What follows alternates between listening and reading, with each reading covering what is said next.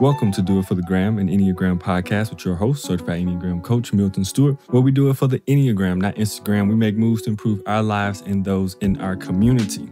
So now we are on the defense mechanism of the type 4. If you have not caught the first 2 episodes that I did with Elizabeth Worm, definitely check that one out because we go into depth a little bit in preparation for the defense mechanisms and a little bit about healing messages and wounding messages from the Enneagram lens, which is absolutely great episode. So don't forget to check that out. But if you're like, hey, I just want to check out the episode that has my number on it, that's totally fine too.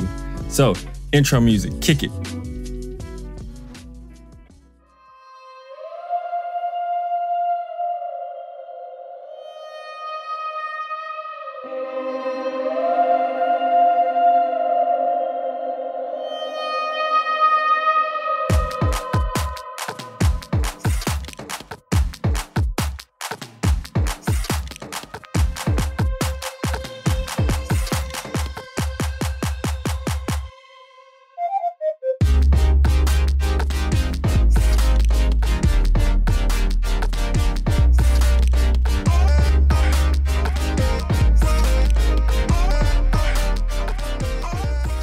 I'm super excited to announce my new partnership with BetterHelp. This episode is actually sponsored by BetterHelp. If you are struggling, BetterHelp can help.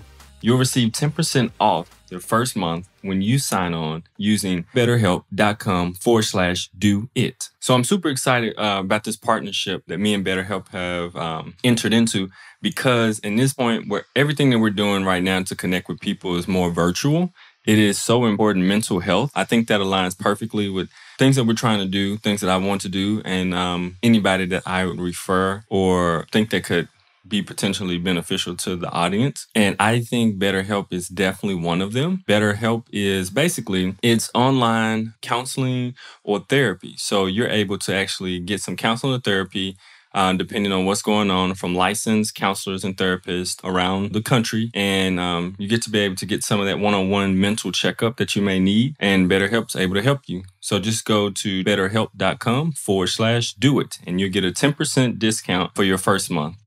So what are defense mechanisms? So defense mechanisms are these real tricky parts of our ego structure that a lot of times we don't recognize because they fall right in line with our type structure, which makes it hard to identify. And a lot of times to even know that we're doing it. So they really stop things from truly getting to our heart and kind of like shut down a connection. So it's like when our ego gets tripped by something that could possibly make us a little bit more vulnerable or connect in a way that maybe deconstructs part of our ego. So our defense mechanism comes up as a way to block and stop things from getting past when our ego gets tripped. So it's a real tricky thing. And it's like an alarm that goes off when the ego is tripped.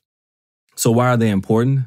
They're important because if you allow them to go unnoticed and unchecked, then you're never going to be able to do deeper inner work.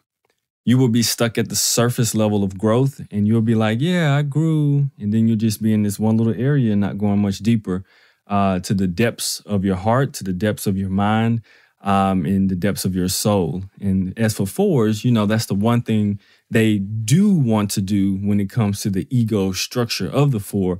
But there's levels that are way deeper than even the natural deepness that the 4 wants to go to. It's things that the 4 personality structure actually doesn't deal with that are beneath some of the intense feelings and emotions that they do have. So defense mechanisms definitely stop anyone and everyone from getting deeper into our growth. So how does it work based on the law of 3? I'm going to introduce the law of 3, which is really understanding that it's more than 2 ways of seeing things in the world and life. There is usually a reconciling force, aka a third point, law of 3 happening here. There's usually 2 opposing positions, and then there's usually one space that we can meet that'll reconcile both of them, a third force that we can meet to reconcile both of them, and hopefully we choose the one that is healthy. But in this instance, the defense mechanism is one that's unhealthy. So the type 4 ego structure believes it is unique and authentic as an ideal. Okay. So if you know a 4 and fours who are listening, then you know it's a deep yearning for the authentic to be authentic and to get that authenticity from others that they are around and with as well is a big thing. So in order for that idealization of themselves to stay intact, they must avoid ordinariness, shallowness, and inadequacy. So in the inadequacy part is really interesting because the four type structure does a thing, where there's a feeling of longing or something's missing, which becomes tricky. But in that space of longing and missing, there's a feeling of still being unique and special because I am special because I am missing something that no one else has. And so it's actually counter to inadequacy, which is super strange to kind of wrap your mind around. But it is one of the things that the type 4 is avoiding at the same time. So if you believe you are unique and authentic, and not that you can be, then that means you must avoid anything that looks like ordinariness, possible shallowness, and inadequacy, which is the reality to everyone, to feel ordinary or to be inadequacy or to have shallowness in our lives. And so in order to avoid that, then you must come out with a defense mechanism for the type 4 is introjection. So the law of the three, if you look at it this way, on one end of this triangle, we have unique and special. Like I am unique, I am special, right? Now, if you draw a line straight across at the other end of the spectrum, we have I am ordinary, I can be shallow, I am inadequate. So we have these things on this line, right? So in order for them to connect, for the ego structure to stay intact, they meet at a place in this triangle. This creates a triangle because the point goes down, because it's not a healthy placement of what you can do, but it goes down. So in order to keep that intact, it creates what's called introjection for the type 4. So what in the world is introjection? Introjection is a pattern of attaching negative things from other people to oneself. So it is also a creation of assumptions that they have done something wrong, are wrong or flawed based on a preconceived interaction with someone, then agonizing over the negative internalization from their assumption. So what that can look like, for example, is possibly a 4 being in a relationship with someone and the relationship is broken and, somebody broke up with somebody. And in this position, the 4 has literally taken on all of whatever issues that happen in the relationship upon themselves and all of the problems of it. And then at the same time, literally agonizing about all of the negative things that they've taken in. So it's really absorbing every negative aspect that they can of possibly that person, the relationship, that situation onto themselves. And then agonizing, complaining, talking about how it's making them suffer and all these things, and even making themselves suffer for the situation that happened, instead of maybe seeing where possibly some of this stuff does not belong to them and it's actually the other person's junk as well.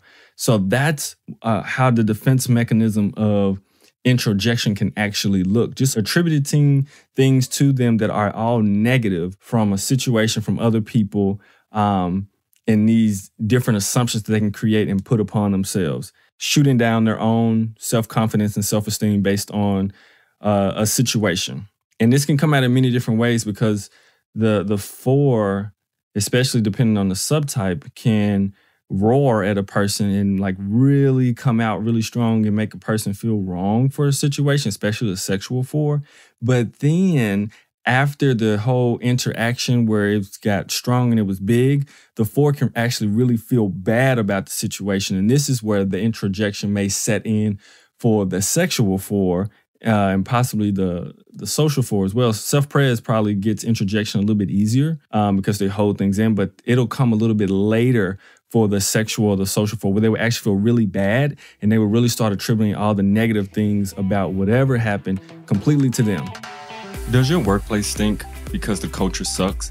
Are you tired of tolerating people and wish you could all work together cohesively? Does going to work give you instant anxiety? If you say yes to any one of these, you should probably quit your job. But since you aren't going to quit your job, you should call Kaizen Careers. At Kaizen Careers, we are all about improving personal and workplace performance. We use a unique tool called the Enneagram. The Enneagram helps individuals and organizations become more self-aware. That self-awareness lends into helping organizations with communication, leadership, and conflict management, ultimately turning self-awareness into self-mastery and creating healthy workplace performance so you can improve your services and bottom line. You can reach Kaizen Careers at kaizencareers.com or 901-334-1644. So, how do we counteract this defense mechanism of introjection? So, one of the things that is very helpful is to put a screen up. Visualize a mental screen where you see the things like a screen, the things that are yours, they come through the screen from their relationship and from whatever happened.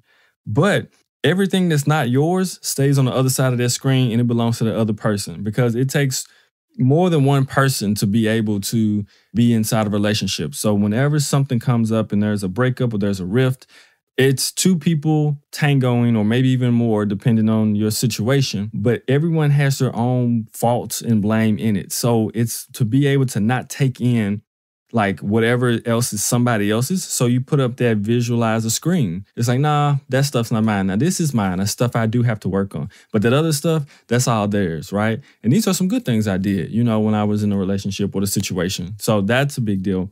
Put up that screen, okay? Visualize a screen that you have. So the next thing to counteract the defense mechanism is search and seek for things that you have done that are actually beneficial. And how is it simply a part of life and humanity that we all must endure? So it's that part of seeking and understanding that sometimes situations are just a part of the human condition and they're not exclusive to you as a to suffer in a specific situation. It is more of a simple part of humanity. And it just kind of sucks sometimes, and that's the way it is. But it may just suck for everyone, and all of it is not bad for you. So it's start to look for, you can counter that introjection by looking for the good things and the things that were very beneficial from you in that situation or relationship or whatever that you see the introjection is starting to happen. So that is one way of flipping it. So also just want to let you know, March 15th is a really big day. Pay attention to all my social media. Things will be coming out quite frequently on what's happening there. Super excited about that. Also, just want to send a shout out to all my Patreon supporters. You can support this podcast. We're going to patreon.com/doitforthegram. If you would like to support the podcast, very thankful for that. And my patrons are amazing. Great community there. Constantly working on doing better and building more connection there. And they all have a direct line to me. And then also, I want to thank all the people who have given me really good ratings on iTunes. I just went through there and looked at the reviews the other day, and they're like really good. And people are like, I just think it's amazing when someone takes their time out of their day to say that they're very thankful for podcast or something that someone's doing, because it's so easy for people to, get online and hate and talk bad about people and all these things. But I'm just really thankful for all the iTunes people and everybody who's left a review, a star and glowing review, or just an honest review that is like trying to be beneficial. I really appreciate that. Yeah, besides that, in the big news, there's a free ebook. If you go to my website, kaizencareers.com, and you look under Enneagram, you'll find ebook, and there's actually a free ebook there that you can get. It is simple, straight to the point, practical, just like me. And that's all I have to this episode. Short, quick, sweet, to the point. And remember, if you're 4 and you feel introjection starting to kick in, take a deep breath, breathe, and make a smarter choice. Do it for the gram, the Enneagram, of course. And I'll see you in the next episode. Bye.